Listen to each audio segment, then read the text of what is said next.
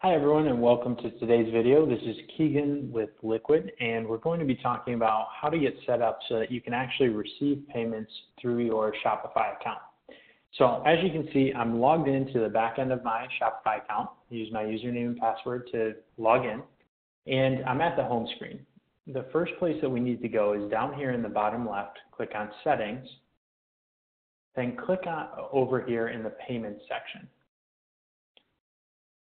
In the payments section, you'll have the option to accept credit cards. Now you can accept credit cards, you can accept PayPal if you have a PayPal account, Amazon Pay, or choose from alternative methods of payment such as payment on delivery or other methods that you see listed here. Now for most people, the best way to do this is going to be to accept credit cards.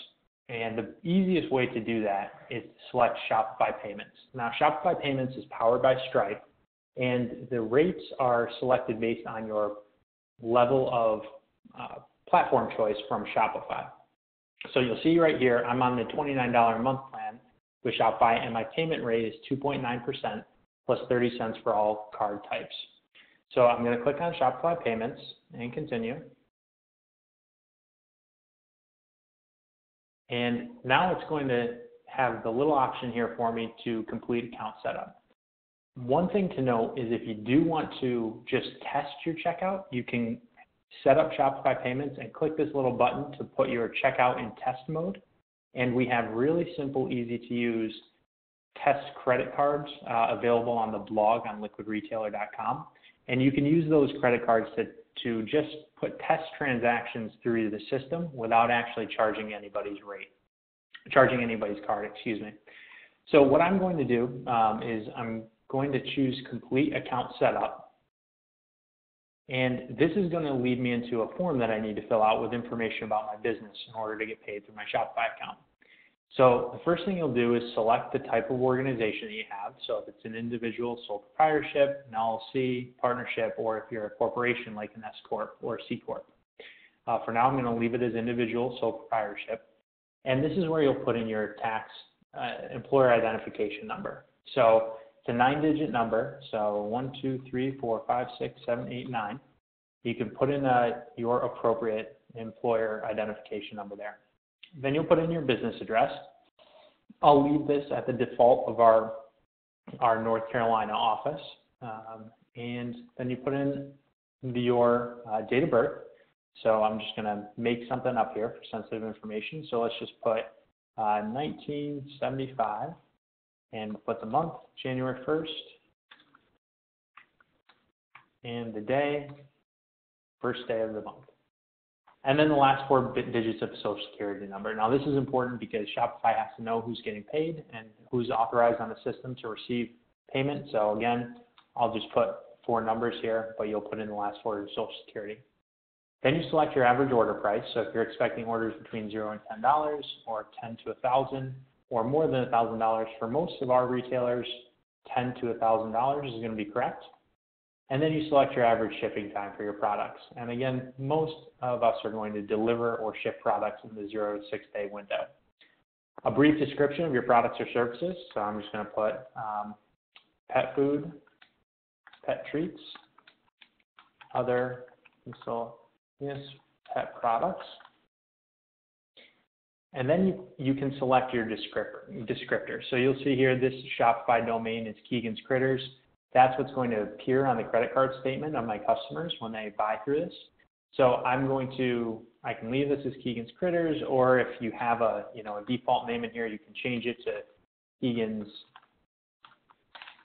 Pet Store. Whatever is going to be a good descriptive way for your customers to see and make sure they know who they're ordering from. And then of course you'll want your phone number in there too. So if there's any disputed or problematic transactions, make sure there's a good number for them to call and be able to reach, whether that's you as the store owner, your billing department, or an accountant or bookkeeper that you have on staff.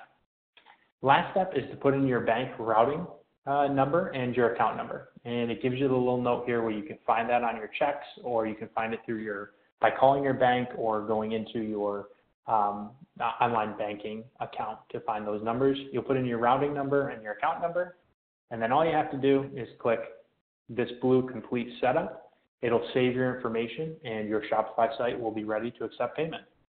Now, I'm going to discard this for now, obviously, because that was just made up information. And I'm going to go back to the payments section and just touch on one important thing to note. When you do set up your payments, you'll have an option to select the way that payments are captured. So I'm back here in that settings payment section, and I scroll down here and there's two options. I have to manually capture payments, which means when somebody checks out on my site, the site will authorize their credit card to be charged, but it won't actually charge their card. And you may want to do that if you need to check the orders or if you don't have your inventory tied into the site. It could be a good, helpful way to make sure that you have things in stock or you're not dealing with a fraudulent order before you actually capture payment. And you can check this box to have them send you a warning email, because those authorizations only last for a few business days, to send you a warning if it's going to expire, to where even though it's authorized, you can't capture the payment anymore. Or you can select to automatically capture payments, which means when somebody checks out on the site, it authorized the card to be charged and automatically captures the payments right away.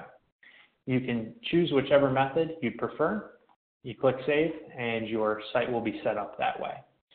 Thanks very much for tuning in this video, and if you have any questions, feel free to give us a call at Liquid, and I'll just leave you here. Our website is liquidretailer.com. Our blog has all sorts of helpful information about how to get started with e-commerce. And then on the contact page, you'll see a nice contact form, a contact email, and then our 800 number here. So thanks very much for joining us, and we look forward to the opportunity to work with you.